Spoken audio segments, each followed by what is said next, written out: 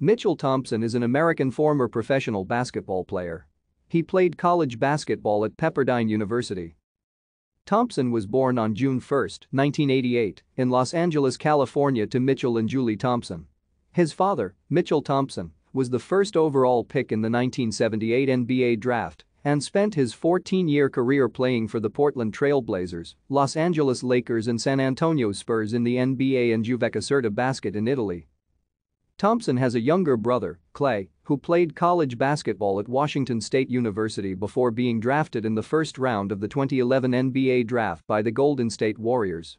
His youngest brother, Trace, was drafted in the second round of the 2009 MLB draft by the Chicago White Sox. All three were raised Catholic.